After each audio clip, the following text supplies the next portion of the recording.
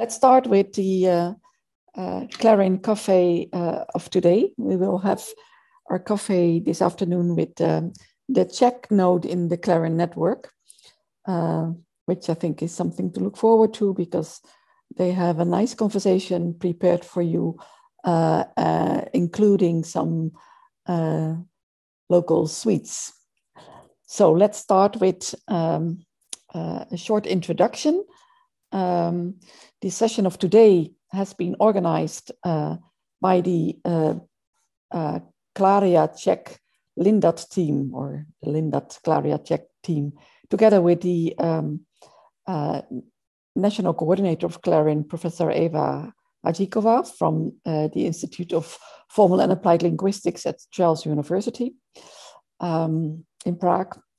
My name is Franciska de Jong. I'm the CLARIN director. So the plan for today is on this slide. You may have seen the schedule, a handful of interesting contributions from people from the organizing team and other notes in the Czech Republic. And I would like to take the opportunity to briefly take you through a short introduction into what CLARIN is. So about, we call this CLARIN101. Of course, you can also find lots of these pieces of information and other stuff on the CLARIN website. So make sure you find the link if you want to know more. So a typical way of presenting CLARIN is to just use these 8 bullets. So first of all, CLARIN is an abbreviation and it stands for Common Language Resources and Technology Infrastructure. CLARIN is a so-called ERIC, which is a European legal entity set up by the European Commission under the umbrella of the S3 program. I won't bother you with that, but it's the formal context in which we operate. The purpose of CLARIN is to support researchers. It's a research infrastructure. And the mission of CLARIN is to provide easy and sustainable access for scholars in the humanities and the social sciences primarily, but also beyond. So everywhere where language data can play a role in the support of researchers, we would like to find our users and to provide them with support. Language data can be in any relevant modality, written, spoken, video, multimodal, or whatever would emerge in the coming years. We also provide access to advanced tools for the discovery, exploration, exploitation, annotation, and analysis of language data. And we support the combination of data sources, irrespective of where they are located, because CLARIN is a distributed network of data centers. CLARIN has no data at the central level. We have a few central services, such as the single sign-on environment, where you can access the infrastructure and find your way through the data and the services. But in principle, the contributions come from the national consortia that have joined CLARIN and other centers that have connected. And today we will see the contributions from the Czech Republic. CLARIN is also an ecosystem for knowledge sharing, and something that may be interesting for some of you.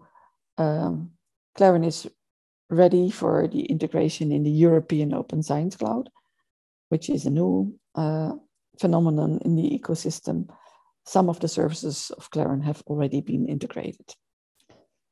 In a bit more detail, zooming in on the geographical spread and the diversity.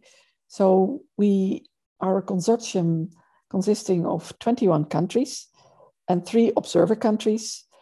You see the dark shaded countries here. These are the full members, and the light blue ones are the observer countries, and spread over the map, including South Africa and part of the United States, we see with the little dots indicated where the CLARIN centers are sitting. A very important feature of the way in which the CLARIN infrastructure has been implemented is the fact that is the emphasis we put on interoperability. So all the data sets comply with a specific metadata standard, which helps us to harvest the metadata, and that the harvested metadata is the starting point for the exploration of the data that is available. Here you see a schematic overview. In all the various centers, you will find data sets that comply with the standards that we have agreed. Because of this alignment of standards, it's possible to harvest the metadata and to make them searchable in the service that we call the Virtual Language Observatory, the VLO. Here you can search based on facets of the various data sets, the many, many data sets in many, many languages for material that is of your interest. And then several services are available that help you to figure out which analysis tools or other tools for the processing of language data can be applied to the data that you would like to work with.